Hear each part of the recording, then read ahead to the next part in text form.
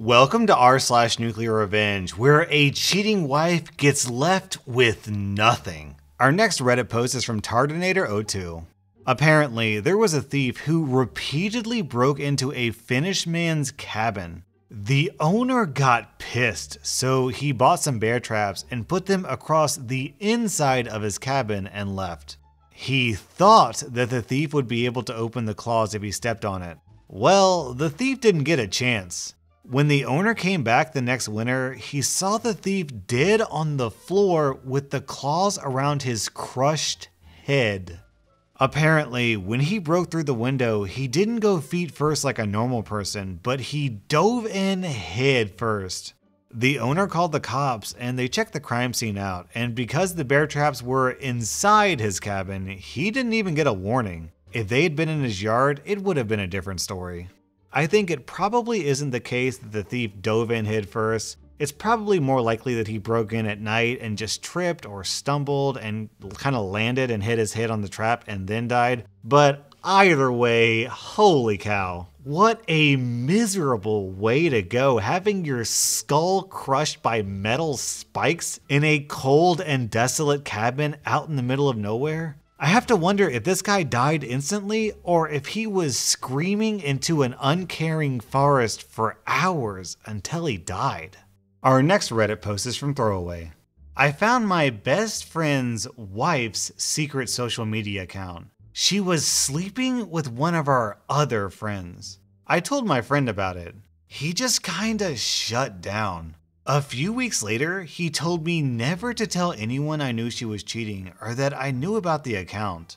I would casually ask him how the two of them were every now and then. Always great. Every time I saw them together, they were a happy couple. 9 months later, he confessed he had lost everything they had to a gambling addiction. A year before, they both had cars that were paid off. He had sold them and leased new cars. The money he made selling them, he, quote, lost to gambling. Their savings and 401ks were essentially gone, all lost on gambling. The condo they lived in was rented. They had essentially no assets. She immediately filed for divorce. They had no kids, similar incomes. Divorce was finalized without him owing alimony. Her cheating was never brought up. She got all the furniture and pots and pans. He kept his secret hoard of gold coins. I don't know for sure, but I'm guessing it's at least $200,000 worth. The only thing that would make this story better is if this took place right before that giant climb in the prices of gold that happened a couple years ago. Oh, wouldn't that just be the cherry on top if he screwed his wife out of her half of the savings, and then later on, when he sold the coins for cash, they were up to like 400 or 500k value. Our next Reddit post is from Asher Morte. Just a little background to start off. I was an exterminator for the better part of a decade, and was only a few credits shy of a degree in entomology. Needless to say, I know my stuff when it comes to anything one might consider creepy and or crawly. With all this being said, I was a specialist for the absolute worst kinds of infestations. I treated for bed bugs, small cousins to ticks that only drank human blood. I bet you think you know where this is going, and just to cut you off, no, I never intentionally infested anyone. In fact, the revenge in this story isn't even for me. It was for what turned out to be one of the sweetest women I have ever met. For the purpose of the story, we're gonna call her Mary. She was a nurse in World War II. I was called out to Mary's home by the management of the subsidized apartments she had, complaining about a small bug issue. What I found when I got there was not a small bug issue, and still haunts me a little to this day. When Mary answered the door, she was covered in bed bugs. Her hair, her clothes, even crawling on her hands. Without going into too much grisly detail about insect biology, this isn't normal. Bed bugs don't like touching human skin, and they don't hunt when people are up and moving. This is why the bed is the most prevalent place to find them, and thus the name. I immediately called an ambulance, waited on them to arrive, and warned them about the very real possibility that anywhere they took her would be in severe danger of being infested if they didn't do something to decontaminate her. The poor woman was suffering from anemia, and it was luck of biology that she hadn't gone into toxic shock from the number of bites she had received. When she was rushed off, after having to be hosed off, literally sprayed with a hose, and having her clothes taken from her in semi-private, revenge mode started. Bedbug treatments are expensive, very expensive, and I had made a lot of contacts with local Department of Social Services and the Adult Protective Services because of the amount of charity work I'd done. Every single one of them got a phone call. Subsidized apartments have rules, including that they have to make routine checks. For an infestation to get to that level, it had gone unchecked for years. She had been being eaten alive for years.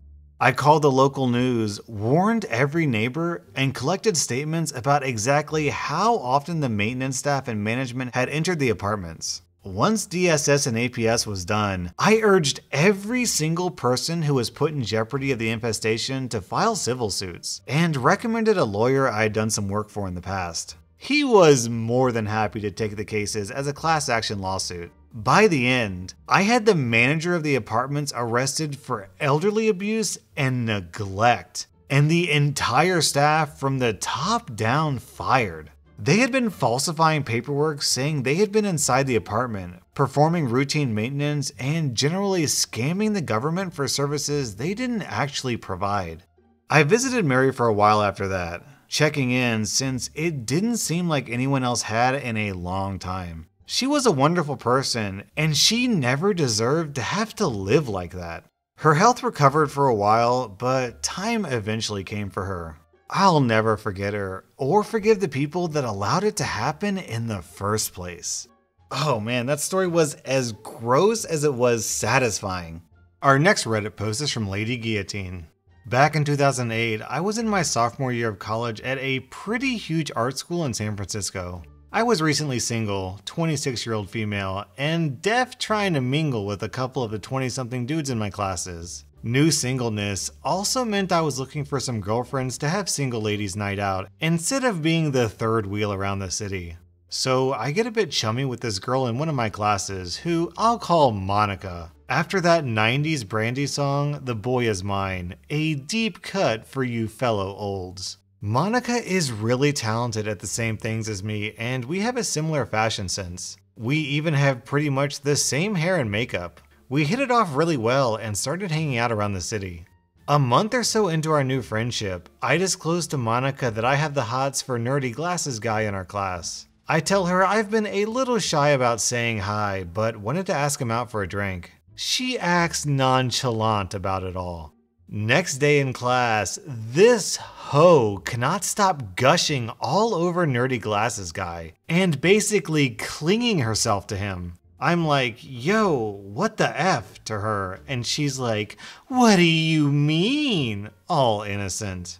I probably should have just ditched that mess right then, but I was a naive and optimistic idiot. She hooks up with nerdy glasses guy, and I'm like, forget him. Some more time passes, and we end up getting some drinks after class again. She asks me this time, who are you into these days? So I tell her I'm weirdly into no deodorant dude because his musk is kinda manly. This is true, but also a test. I have a feeling she's just a homewrecker looking to step in on every crush on my radar.